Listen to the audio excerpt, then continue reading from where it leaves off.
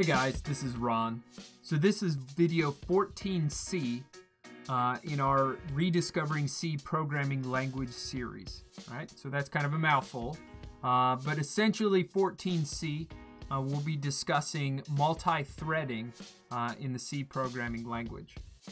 So 14A, we just kind of high level discuss concurrency and how we can achieve some bit of concurrency with fork and with pthread, or in our case pthread, but really threads. Video 14B, we used fork in order to create a child and parent, where those were two totally separate processes with their own memory space. Today we'll create threads, which are lightweight processes, but they share memory space in between them. So now we have to worry about anytime there's a resource that multiple threads may be accessing, we need to protect it in some manner. Okay, so let's take a look. We're going to be using pthreads, right? So there's different threads that we can use on Linux. Today we're going to use pthreads. It's what I'm used to using, so that's what I'm going to go with, right? So I've pointed out man7 pthreads. So in the manual pages, man7 pthreads gives a fairly large kind of write-up about threads, and in particular threads on Linux, and how these are POSIX threads. It talks a little bit about, you know, what's shared in between them, so on and so forth. What some of the functions return, thread IDs, and how they're done. We'll be using the pthread create, but we can also use pthread self, so that a thread itself can find its own thread ID. And while it doesn't really need that, it's kind of nice for us to print it out from time to time so that we can kind of see that, oh, this is a separate thread, so on and so forth. But in practice, not hugely useful. One of the things I did want to point out, if we keep sliding down, here it talks about certain functions are thread safe, certain functions are not thread safe, and so using certain functions we can get some weird stuff if multiple threads are calling those functions at one time. So these should be thread safe functions, whereas like functions like stirtoke are definitely not thread safe, and so you have to be careful when you use stuff like that. If I keep sliding down, keep sliding down, it talks a little bit about pthreads and NPTL, native POSIX thread library. So there's some discussions in here about, you know, which one Unix or Linux uses, which ones it doesn't use. I'm not going to get into that because it's really not going to change how we implement things today. But last thing I wanted to point out in here is that in order to compile threads on Linux, we need to make sure we link in the pthread library. Okay? So in order to do that, I've updated my makefile. So if I cat out my makefile, what we'll see is I've added an extra line in here. And this is ld_libs. So this is an environment variable that's basically going to pass into our compiler to link in, which is why you see the tac_l, the pthread library. Okay? And so as we compile, you'll see that this tac_l pthread gets added to it. And that, again, tells the linker to bring in the pthread library. Okay, so let me close out of that. One thing I would like to point out as well is there are additional packages that you can install down here to bring in additional documentation, so additional man pages. By default, with this Ubuntu 2004 box, I did have man pages for pthread create, but I did not have man pages for the pthread mutex functions, right? So by installing those packages, I brought in the additional documentation for these mutexes, right? Okay, so pthread create is how we're going to create a new thread, and pthread join is how we'll wait on a thread to finish, right? So in our case, we're going to run through an example of where I have the main thread, the main program essentially is going to kick off a bunch of other threads to do some type of work. And then it's going to join on each one of those threads. And so it essentially stops at that point, waits for that thread to finish, and then goes and joins on the next thread, waits for that thread to finish, so on and so forth until it knows all of the threads are finished, and it will close out the program, right? So pthread create and pthread join. So let's jump into an example for this. I'm probably going to do a little bit of copy and paste on this video just because it's 10:30 at night already, and I have to get up for work in the morning. So let's kind of get into it. We'll call this read files. Okay, and so in here we're going to bring in a couple different libraries, and I'm just going to copy and paste in these libraries. Okay, so stdio is our library that we've been using to use printf and stuff like that. Standard lib we're going to bring in order to use functions like malloc. So we're going to go ahead and allocate some space. We have our pthread header file that is going to give us pthread create and so on and so forth.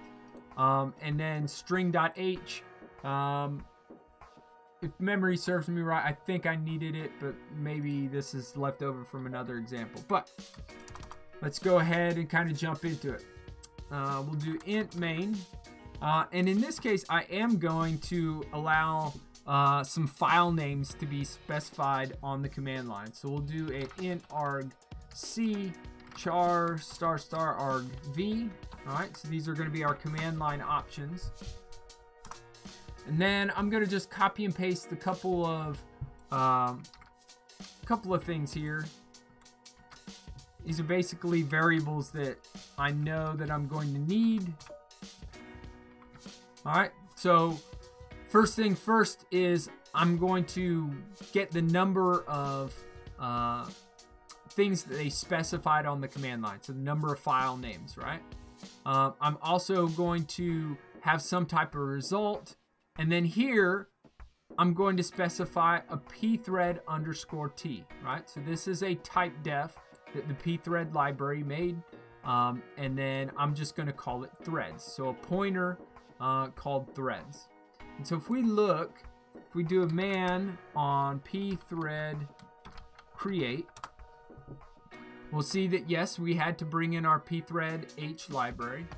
And what does pthread create take? Well, first off, it takes a pthread, right? So a pointer to a thread. It takes in some type of attribute.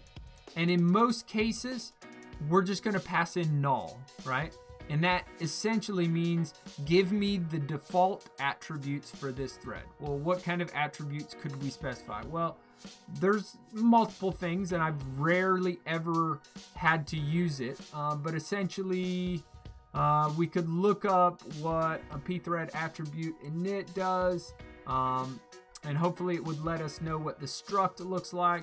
But I know there's things in there like if you want to automatically create a thread that's detached, meaning that you know, our main program doesn't necessarily have to wait on it to finish. This thing's going to go off, do what it needs to do, and the main program doesn't need to kind of track it anymore. And that's probably a terrible explanation for it. But again, in almost every case that I've used pthreads, I've passed in null because I've just accepted the defaults. Now this might look a little bit odd if you've never done a function pointer before. So essentially this is the function that as the thread starts, it's going to kick off this function. That's where it's going to do its work, right? And so this is a pointer to a function. And this pointer will return a void star pointer, so a generic pointer. And it will take in a void star pointer, which is again just a generic pointer. So I can pass in a pointer essentially to anything, right? And then this last thing is an argument, right? So this is the argument that's going to get passed in to this function, right? So I could pass anything I want in here. It just needs to be a pointer to something, and I can do that. In our case, we're going to put like a file name in here, right? So this is the file name that we're going to pass to our function that our thread is going to execute, right? So again, it takes a pthread underscore t pointer. So we have our pthread underscore t threads. So I'm going to end up spinning up multiple threads based upon the number of files they send me. So if they list 5 files, I'm going to spin up 5 threads to go deal with those 5 files, right? So let's go on. So the first thing we need to do is make sure we actually got arguments, right? So I'm going to, let's see. Let's go ahead and just specify something, right? So we'll do if 2 is not equal to, well, if argc equals 1, then they didn't hand me anything, and I'll do p error. So this is the same thing as fprintf error, but it automatically sends this to standard error. And we'll just say, we'll print out a usage statement. We'll say this is supposed to be, what did I call this? I called this read files, and I will put in file name. And I think ... means that you can put in multiple file names, right? Something like that. There's probably a nice standard that I'm screwing up, but we'll go with that for now. And we'll just return 1, and we'll be done. So, assuming we've gotten at least a file in, we'll go ahead and proceed. So the first thing I'm going to do is allocate some space for the number of threads that I'm going to spin up. So I know that number of files should be, you know, some positive number, right? So I can use that. So I'll just go ahead again and copy and paste, because I'm trying to save a little bit of time, your time and mine. But we're going to go ahead and malloc. I'm doing size of threads. So this thing that it points to, right, is a pthread t. So this is going to be the size of a pthread t, and then times the number of files, right? So the number of file names that they've given me, that's the number of threads I'm going to spin up. And then I'm going to make sure that, you know, I was actually able to allocate it, right? Otherwise, if, you know, malloc fails, it should return null. So if we return null, hey, you're unable to allocate for threads, and we'll return, right? So we now have a bunch, or at least we have allocated space for all of these threads, right? We haven't created them, but we've allocated space for them, right? So let's just go ahead and start a for loop, right? So I've already have some type of index value up here. So I'll just do for I equals 0, I less than number of files, I plus plus. All right, so inside my loop here, I'm going to say I should probably have some type of result so that I know whether or not or I do have a result there. But that's a void star result. So let's just do int, we'll call this ret. It's a terrible name, but whatever. We'll just say ret equals pthread create. Here I'm going to pass in a pointer to my pthread. So in this case, this is going to be the address of threads, and I'm going to select the first thread, right? So I've allocated for the number of files, which means I've allocated for 1 or more threads. So by using I'm selecting that individual thread inside of that threads essentially array, right? And then I'm passing in the address of that thread to pthread create, right? And so it will then fill in that with information about the pthread. All right. So the next thing I need to pass in, if I look at my man page, is the attribute. So in my case, I'm just going to pass in null. I'm going to accept the defaults. And now I need a function pointer, right? So I need some type of function. So let's say we were going to call our thing read files, right?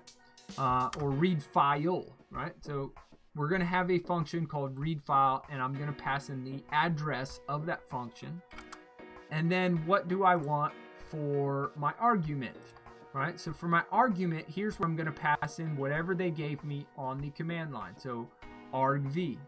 So we got argv I, right? So I should start at 0. So this should probably be I plus 1 because the 0th argument is the file that they executed. So in our case, read files. And then I plus 1, so that index 1 is the actual first thing they specified on the command line. All right.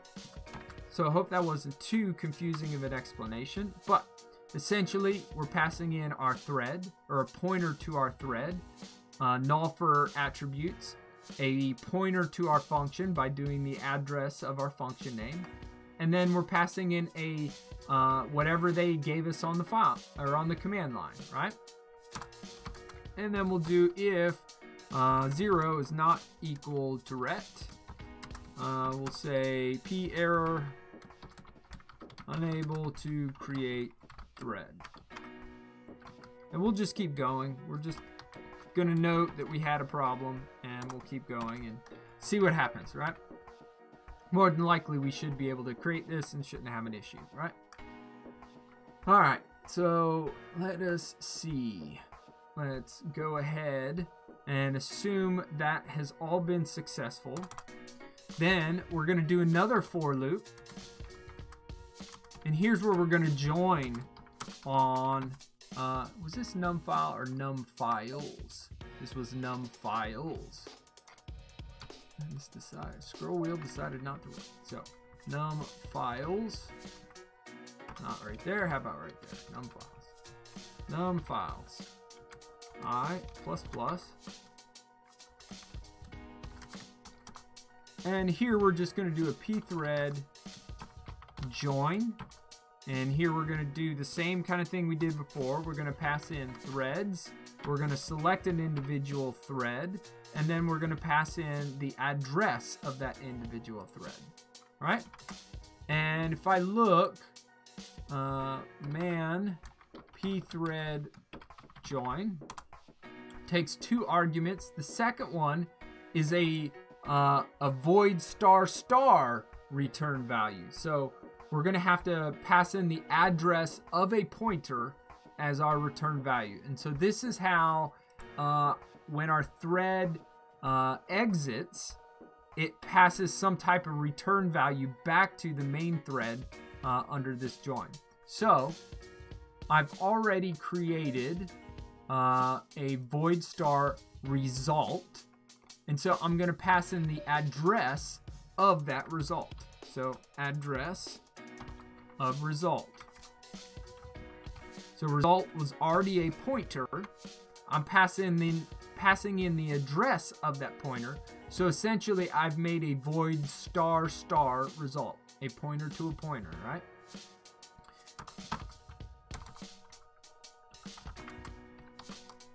All right.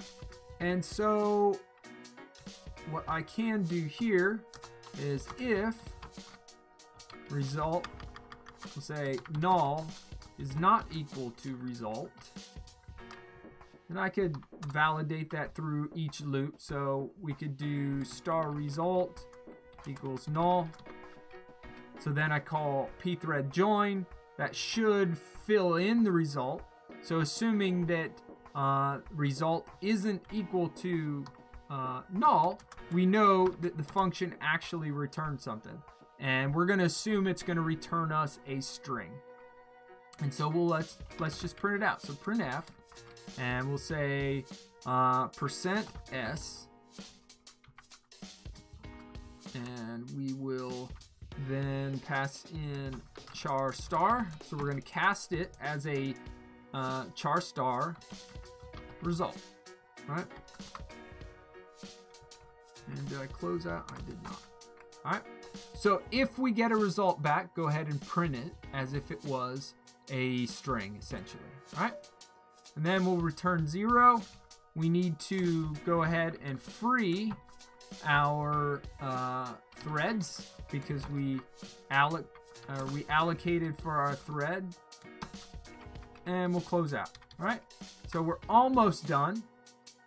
The only thing we need to do, assuming I haven't made a bunch of typos along the way, is we need to build this function, right? This read file function. So I'm going to go to the top, and let's build out the prototype for it out here. So it's void star.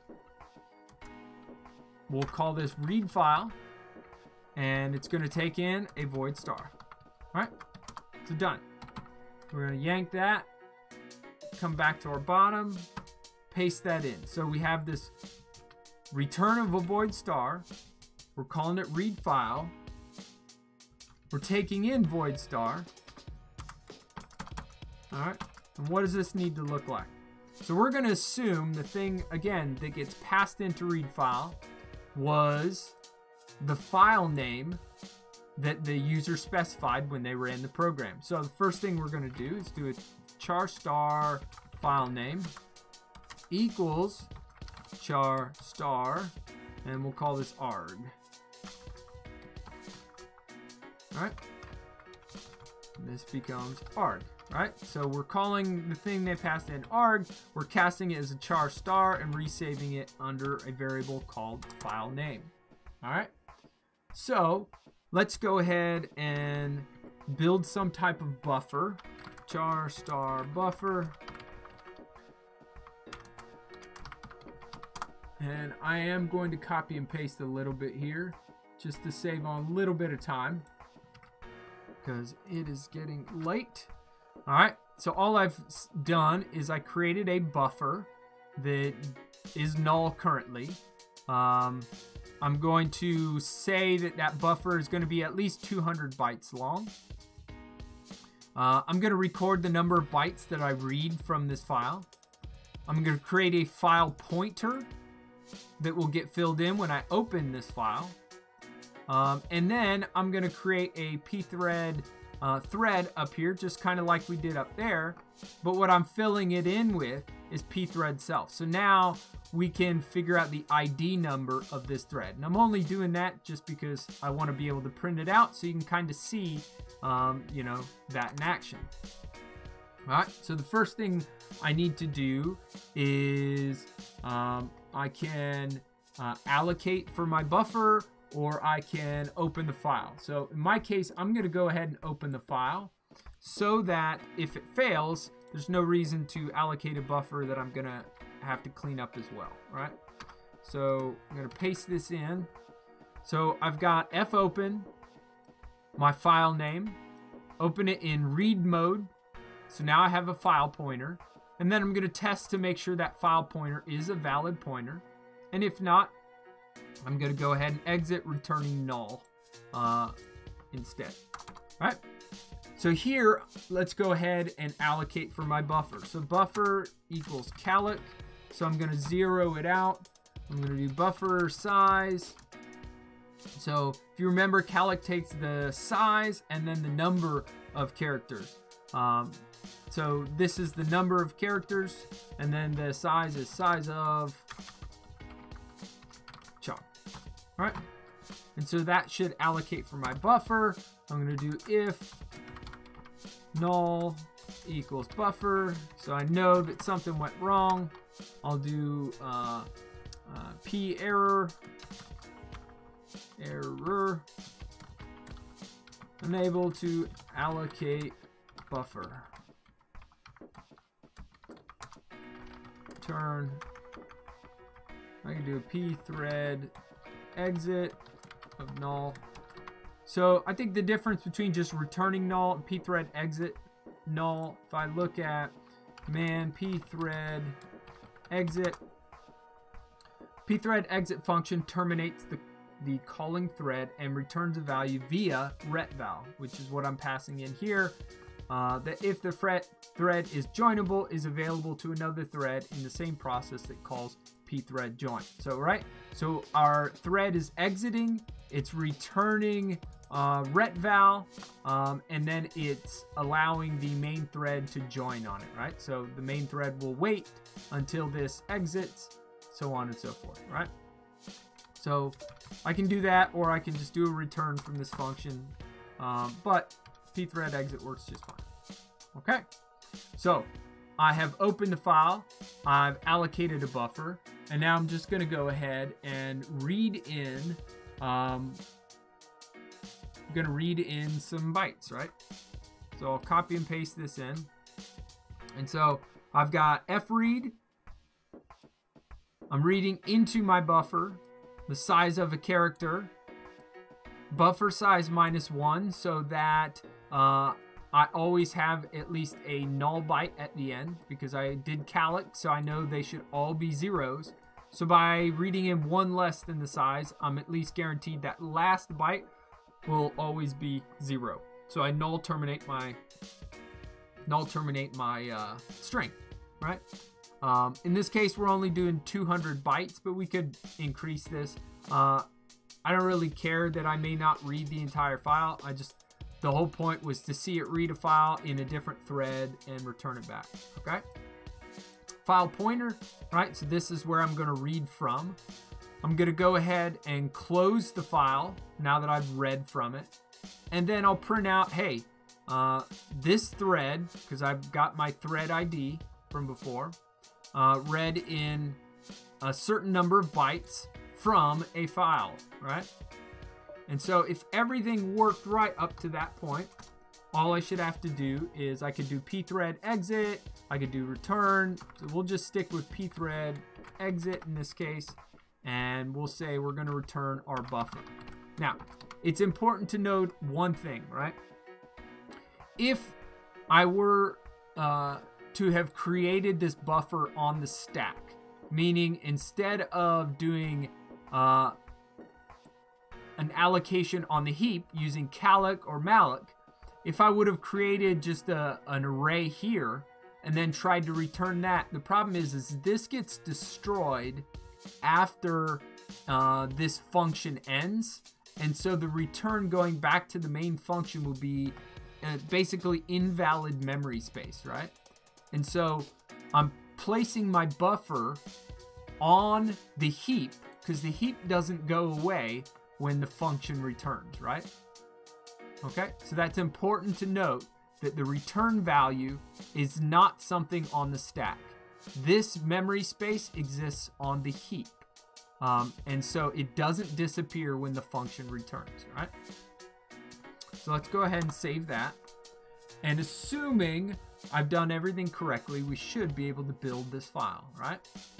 So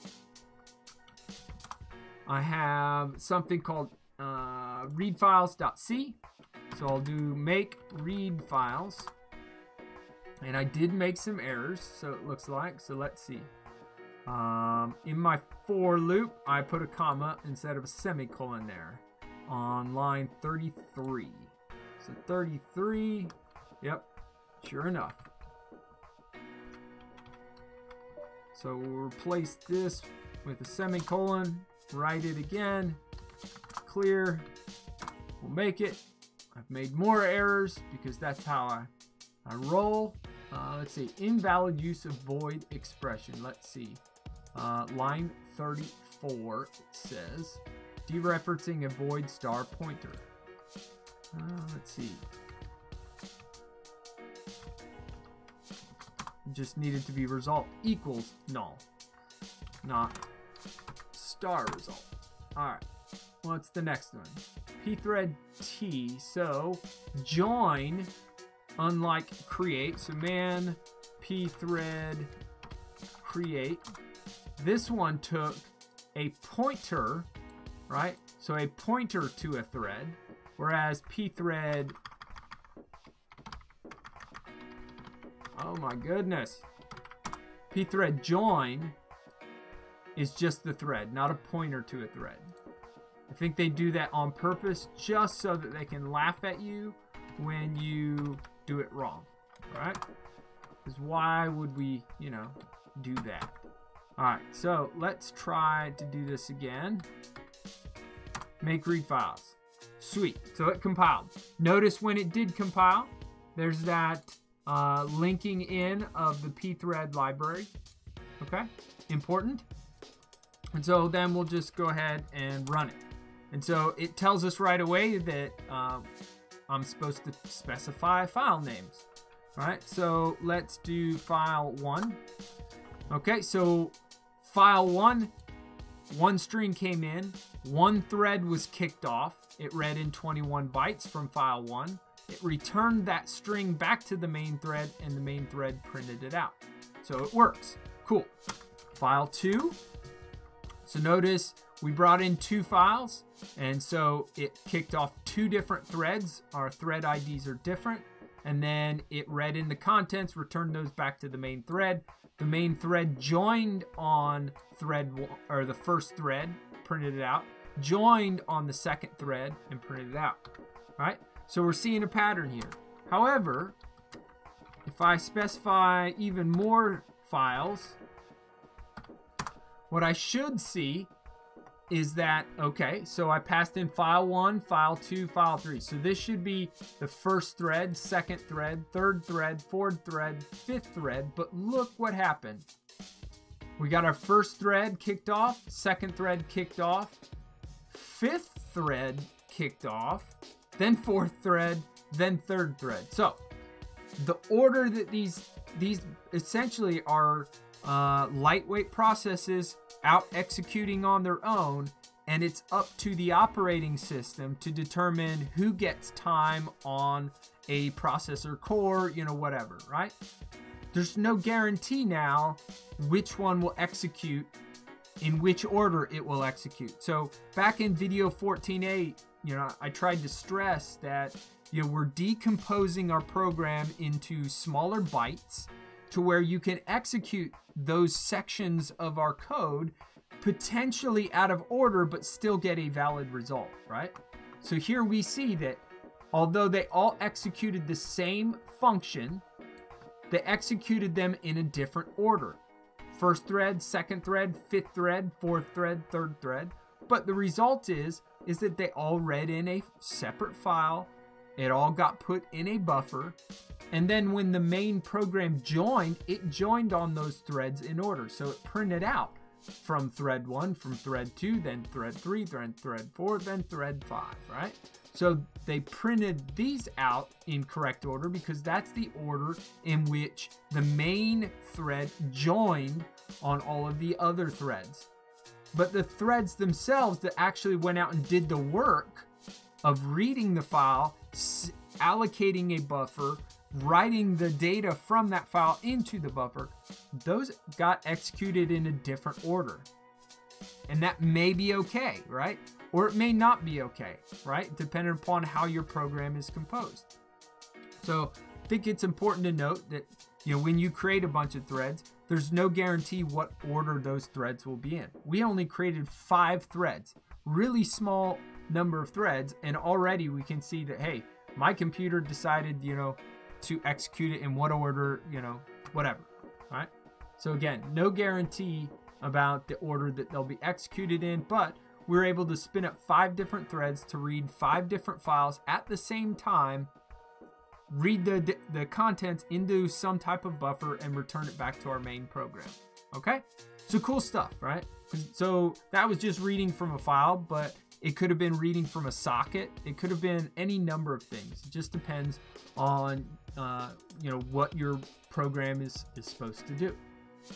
Okay, so that is creating, joining. What we can do is we can do a Valgrind -- leak check full.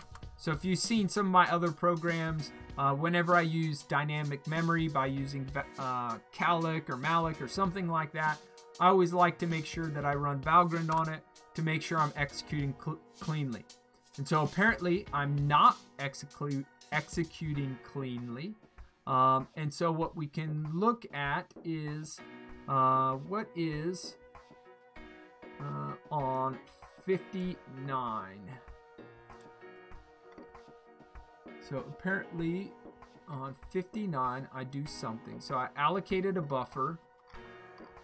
Oh, I allocate a buffer, I return it back to my main program, but then I don't actually free that buffer. So we know if we let's see, I join, if I have a result I print it, which means I also need to free result.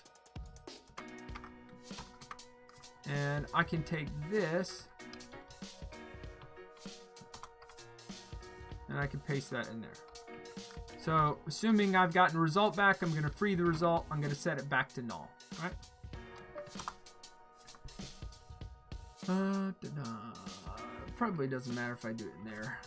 I'll leave it back here again, just so that I can guarantee coming in it's also null, which I know because when I created it above it was null, but just to be on the safe side, we'll go ahead and make our file again, run Valgrind. Okay, cool. 27 allocations, 27 frees, all heaps were freed, no leaks are possible. So our program executes. This time, you know, all of our files kind of came in. Valgrind tends to slow things down. And so before we could even join on the first one, each of our threads had finished. But it finished in 1, 4, 2, 3, 5, right? So it's slightly out of order. But Valgrind slows things down, so the reading of the file and joining on it just a little bit out of order. But point is that, you know, we were able to do that in 5 different threads. We did it with memory safety, and there's no guarantee about the order that these will execute in, but we're guaranteed we're going to join in this way because, again, this is a for loop that does the joining, right? So we would expect that that for loop is going to do it in order. Cool, cool. So I'll go ahead and quit that out. Now, there are times where we may have a shared resource in between our threads, and that shared resource needs to be protected. So I have another program out here that I've already copied or written here called increment. So let's take a look at it. It's nothing special, right? Nothing special at all. So I'm bringing in a couple different packages. The important one here obviously is the pthread library. I have a function pointer, right? So this is the function that each of the threads is going to do. And so I'm calling this increment. And then there's this global variable called count. And so the whole point of this program is that as threads spin up, they come up, they'll increment count, and then they'll return, right? So what does this look like? So if I slide down, this looks fairly similar to what we saw before. In this case, instead of bringing in file names, I'm going to bring in a number, and that's the number of threads that I want spin up. So I could say 100. So I should see 100 threads spin up, increment this variable, and that variable should equal 100 when it's all said and done, right? So I have my pthreads. I first go ahead and check the command line, right, to make sure that they actually pass something in. I'm going to use stir toll in order to convert that into a long integer, right? So my thread count. Do some error checking in here to make sure I actually got a valid number. I'm going to use thread count to malloc that number of threads. All right. And then I'm going to go ahead and loop across them. And I'm going to go ahead and create them. So if I had specified 100, threads should be 100.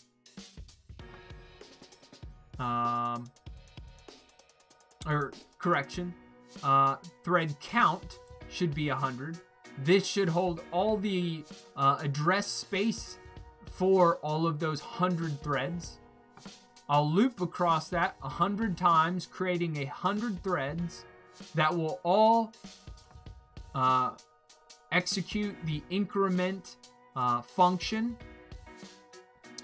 I will then join on those threads, throwing away any result. I don't care about it. And then I'll print out what count is currently equal to, right? And all increment does is say, hey, go ahead and increment count and then return, right? I have this unused thing in here just so that the compiler doesn't complain that I didn't use arg, right? So this is a define that basically just makes this like a void function. So if I look up here at this define, so this technically is arg, and arg then, you know, basically becomes a void. It gets cast as void, right? So the whole point of this is that it makes it look like this does something, and the compiler no longer throws a fit that, hey, you have this variable you didn't use. So this does nothing, right? The whole point is it spins up, it increments count, and returns. And so when all of the threads have spun up, incremented count, joined, so now they're all done, I go ahead and print out count. And so if I've spun up 100 threads, I should see count equals 100. If I spin up 1,000 threads, I should see count equals 1,000, right? So we'll do a make increment. All right. Make increment. All right. And if I put in 100, in fact, I do get count equals 100, right? And this looks like everything's working fine. What if I do count equals 1,000? Well, it looks like it works fine. So looking good, looking good. What if I put up 10,000? Oh, wait a second. That's not 10,000. That's not 10,000. Oh, that's 10,000. That's not 10,000.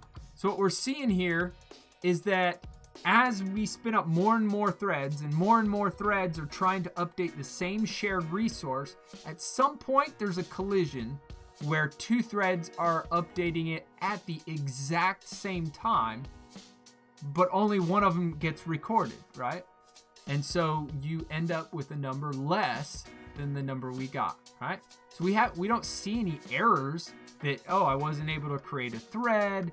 Now if I do something like that, it should overwhelm my system. And yeah, so I'm seeing lots and lots of couldn't create the thread.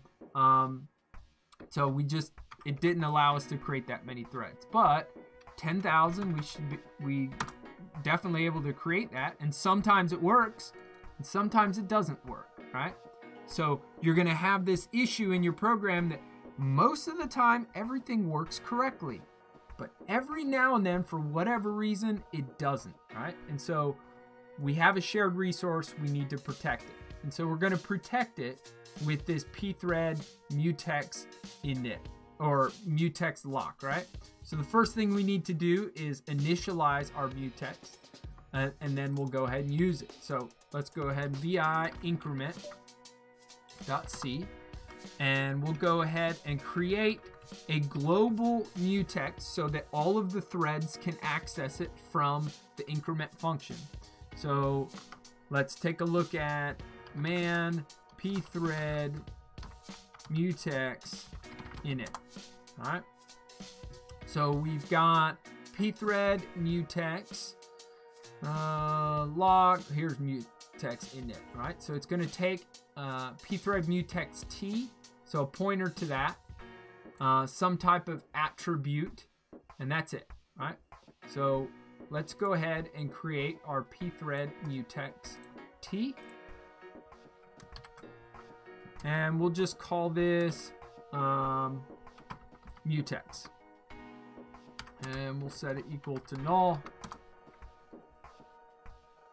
I probably need to actually have it as a full-on mutex, not a pointer to a mutex, so that there's space that's automatically allocated for it. So we'll just set it as value 0. And then we'll go ahead and, assuming that they've passed in all the command line arguments, good. Assuming that the numbers that they passed in are valid numbers, we're going to go ahead and initialize. So pthread mutex init, we'll pass in the address of our mutex, mtx, and we're going to pass in null for the attribute. And what does this do? So it returns an integer. So we need to make sure that, we were able to do that. And so we have this result up here. So let's go ahead and set it.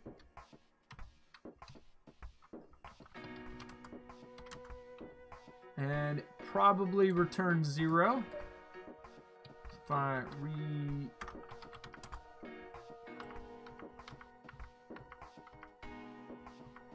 return value pthread mutex init always returns 0. The other mutex functions return 0 on success and a non-zero error code on error. So mutex init always returns 0. Well, then there's no point in checking it, I guess, if it's always going to return 0. All right, so pthread mutex init. All right, so we've initialized our pthread, and then inside of our function that they execute, we're going to actually lock. So if I come back up to the top, I have a pthread mutex lock takes a pthread mutex, and then if it's successful, it should return 0. If it's not successful, it should return something else. So let's do int result. We'll put this up there, and we'll say result equals pthread mutex lock, and we'll pass in the address of mtx. All right, so the whole point of this is that as a thread comes up, it's going to attempt to lock the mutex. If the mutex is already locked by another thread, this essentially becomes a block for this thread, and it will wait until the mutex becomes available, and then it'll try to lock it again. And assuming another thread hasn't locked it in the meantime, if it locks it, then it will move forward. Otherwise, it sits there and waits until the mutex becomes available. All right, so assuming result is if 0 is equal to result, we'll go ahead and increment our count, and then we'll go ahead and unlock. So pthread mutex unlock, pass in our mutex, the address of our mutex, and then we'll return null. So again, we're going to go ahead and lock it. If we can't lock it, we're going to wait there until we can lock it, and then we'll proceed down. If we got a 0 success out of it, we're going to go ahead and increment, unlock, and return. All right. So we've done that. The next thing we need to do, because we have an init, we have a lock, we have an unlock, we also have a destroy. So we have to destroy our mutex when it's done, right? So let's go ahead and come up here. At the point where we free our threads, this sure looks like a good time to also go ahead and destroy our mutex.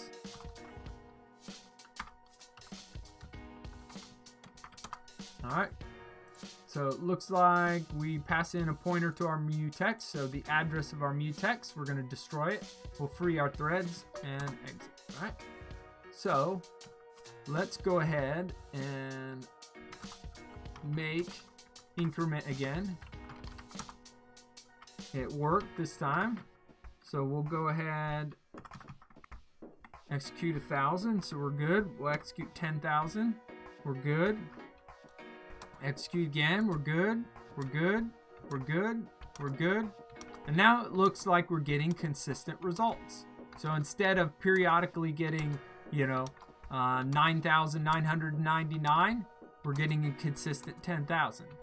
Now this will be slightly slower than it was before, because now we have all these threads that are going to basically wait for the lock to become available. When it does and they can lock it, they'll go ahead and increment, unlock, and go. So now this lock will slow it down slightly, but we have 10,000 threads getting spun up to increment a shared variable, and there's no issue with one thread stepping on another thread, right?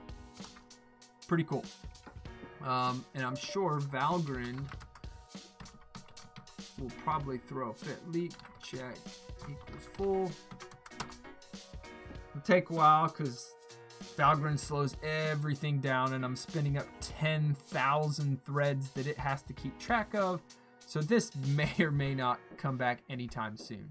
But in the meantime, we'll jump over here. We discussed multi-threading. We looked at various places where we can get documentation from it. There's additional packages to install if you don't have the mutex portions. When creating the threads, we did create, and then we joined on them at the end. So we're waiting for that thread then to finish and return a value. We used a mutex in order to protect that shared resource to ensure that one thread doesn't try to update the resource at the same time as another thread is using it, right? And so there's other, if we were using some type of queue system, that might even create additional problems, because we think we pull the same value out of the queue, but it was only supposed to come out one at a time. Could cause lots of different issues, right? So again, we need to protect those things as we're using them, and so the mutex comes in super handy for that. Remember, when we're returning values from our threads, we need to make sure those values exist on the heap and not on the stack, because if they're on the stack, when the function returns, that stack gets destroyed. So now you're basically passing an address to memory that you no longer own, right? So by doing it on the heap, it doesn't get destroyed right away. And so when you join, you can now utilize that memory, but you need to remember to free it. So assuming this was returned, nope, it didn't return. So it took too long and something killed it, right? So probably just way too many threads. If I spin up 100, hopefully this time it'll finish. So it did finish. 102 Alex, 102 free. So everything's running cleanly. It's just 10,000 threads into Valgrind. Valgrind just took too long and the process was killed. Okay. So I hope that was helpful for you to see threading. You'll use this all the time, especially when you start using sockets and you need to handle multiple connections because maybe you're writing this server application. Threading comes in super handy for that if you decide not to go down the route of forks, right? So this video has gotten way too long. It's 11:15 and I gotta go to work in a couple hours. So I'm gonna cut it off right there. Again, hopefully it was informative. And if you watched this long, you're amazing, man. Appreciate it. All right, bye.